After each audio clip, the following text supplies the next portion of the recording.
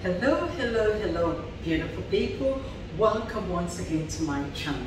As you are aware, Father's Day is right next door, and you will agree with me that there are still some wonderful dads out there who need to be honored, who need to be recognized, who need to be identified and glorified.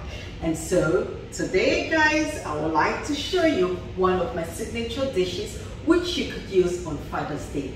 Or if there are any dads out there, maybe you want to try this for the family. So we shall be making some coconut rice. And one of the main ingredients you will need is coconut. This is what your coconut looks like. Usually I take my little basil and I keep hitting on the same spot.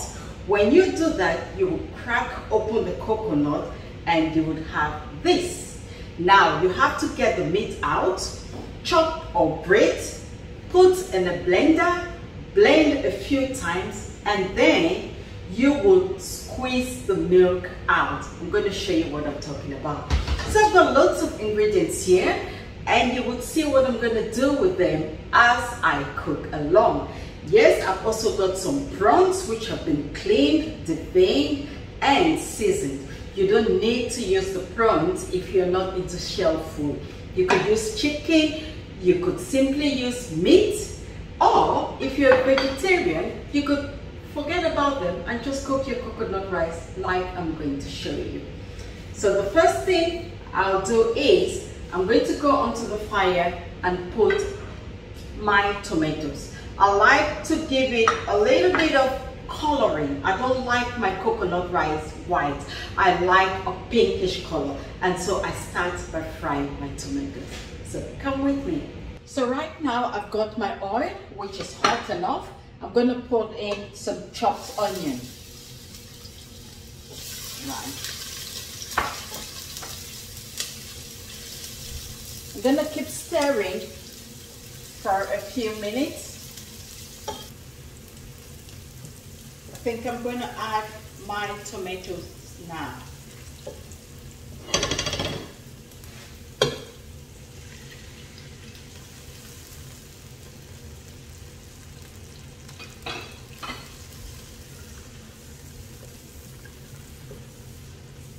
So whilst the tomatoes is getting cooked, let me show you how I extracted my coconut milk. So I started doing it, and I thought it would be good for me to show you exactly what I do. In my blender, guys, I have got some grated coconut. I am using freshly grated coconut. So I popped it in and I put some water in the blender, and all you do is pulse it.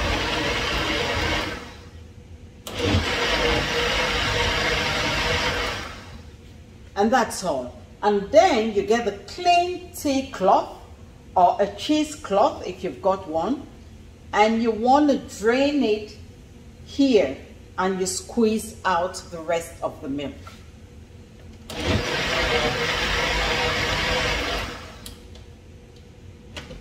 So there you go.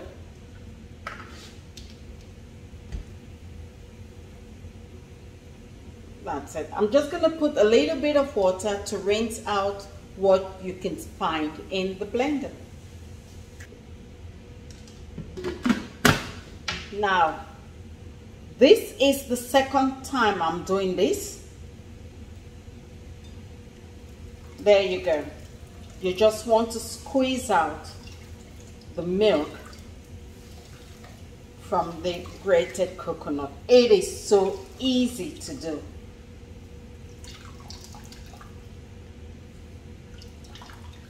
And in here, you're left with the chaff, right?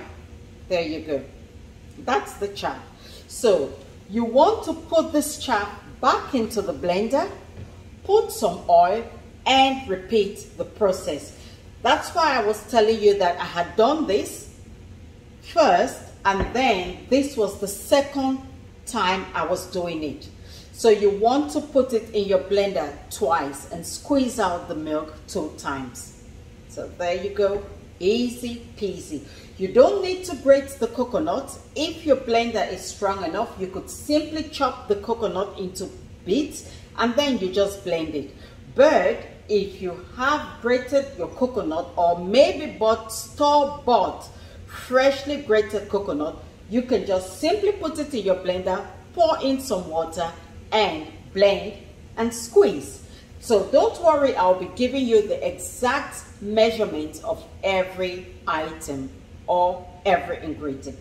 Our tomato sauce is cooking nicely, and what I'm going to do now, I am going to add my boiled meat and some of the stock. Give it a good clean.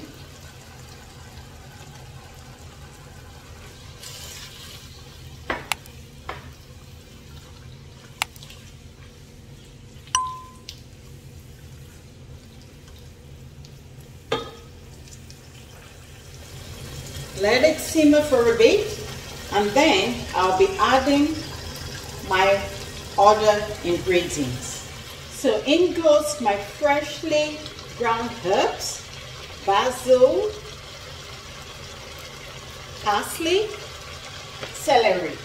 I've also got some powdered garlic, white pepper, seasoning granules, and a pinch of salt.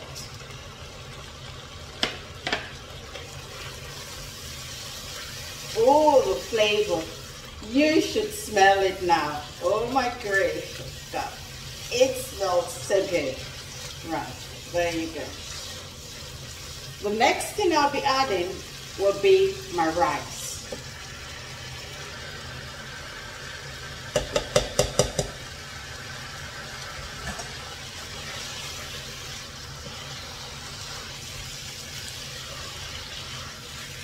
And of course, the coconut milk will be added soon.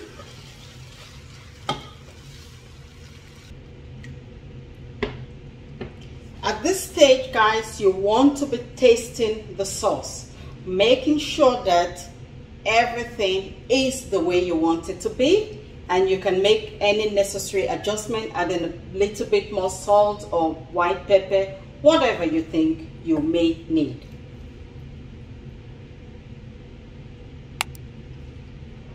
Perfect.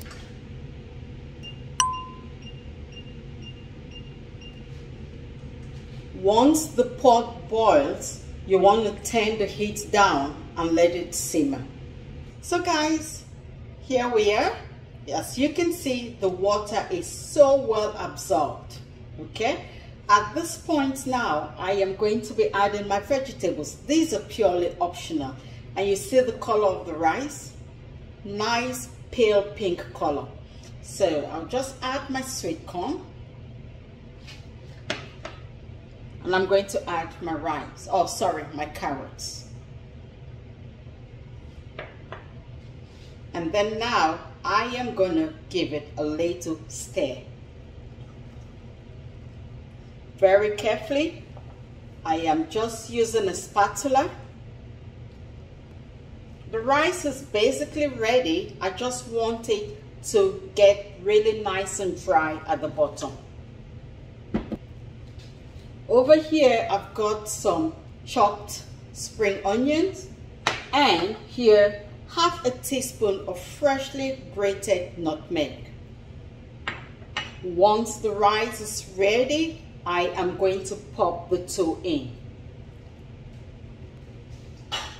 And right now, what I'm going to do, I could equally add the prawns now, but I'm going to saute them and I'll put them at the side. What I'm going to do, I'm going to put a bit of onion, and after that, just stir it for a few minutes, 2 minutes or so, and I'm going to add the garlic, and after that, the prawns.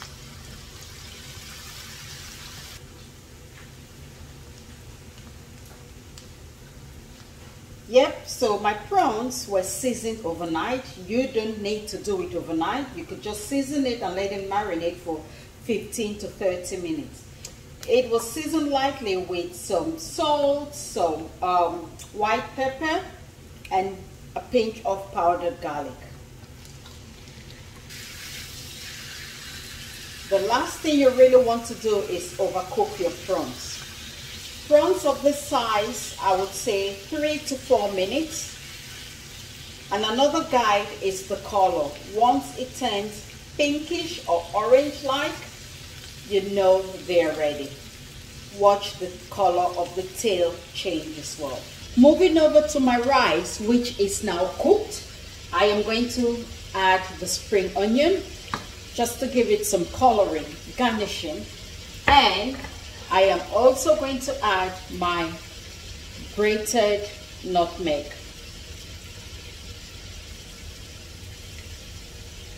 And I'll stir lightly. Oh, the flavor, guys. And there we go, guys. I think it is time to serve. Our rice is ready and the prawns as well. I'll see you in a bit. Don't go anywhere. I am honoring and recognizing those wonderful dads. So guys, that's it. We've come to the end. Continue to follow me throughout the series. I've got loads of amazing recipes coming your way, and I don't want you to miss out. Have you subscribed yet to my channel? If you haven't, here's another chance to do so. And if you have, thank you very much, and I'll see you again next time. Bye now. Love you. Mwah.